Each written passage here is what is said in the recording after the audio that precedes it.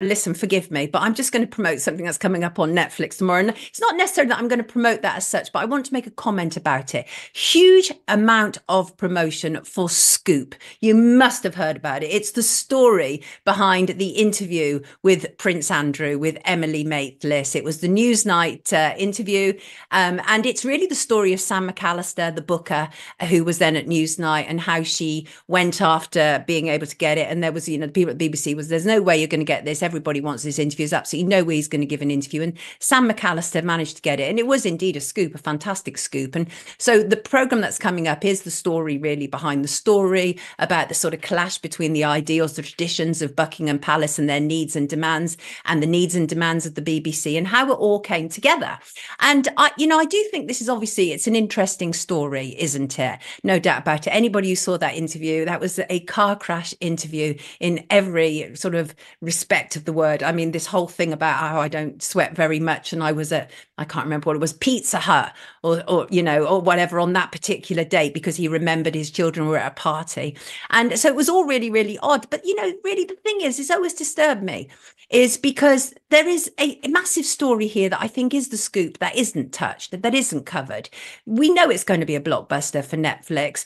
And for me, what about the man behind the story? A man who has spent his entire life in a state of great privilege and great entitlement. The fact is he may or may not have had sex with Virginia Giuffre at the request of Epstein. But given that she was above the age of consent when it happened, I'm not sure, and I've never been, that is really the story. The story for me is why the royal household, Queen Elizabeth II, now departed, felt the need to pay millions of pounds to Virginia Giuffre in the first place. Obviously, the idea was that you pay Virginia Giuffre, the lawsuit stops, and we don't go to trial, and then all this stuff can't come out. But what was all this stuff that couldn't come out?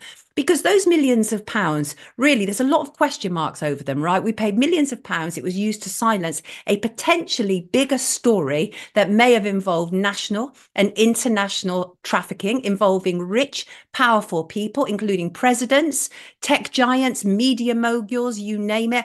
Millions of pounds to stop further exploration of the potential for secret services to be involved in blackmail, including our own MI5, MI6, and Israel's Mossad.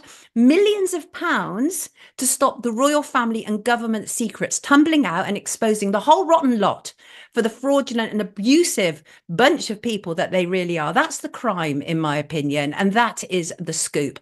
The fact that the son of the Queen potentially linked to trafficking networks and the Queen pays for it to go away. That is absolutely the story. Yeah, I'm sure it's all really brilliant how we got Prince Andrew for that interview and how he, it was just an absolute car crash. But the real story is why somebody as influential and head of state as a queen would pay for sex trafficking allegations to go away.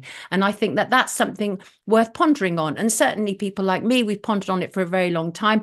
Do you feel slightly duped by Gouffre? In the comments, and I understand why that is. Obviously, it's very difficult. Clearly, this was somebody who was taken around, was seen on the yachts and at the parties. There's that image, that famous image of Virginia looking, just like a 17-year-old, and you can see Naomi Campbell and various other people. So I'm in no doubt whatsoever that she was trafficked. There's no doubt about it. But the story is not about paedophilia where it comes to Virginia Giuffre, because even by her own admission, she was above the age of consent. So it's odd. Yes, it's a psyop. I do believe that it is a cover for something much bigger, Brett. I absolutely do, unquestionably so.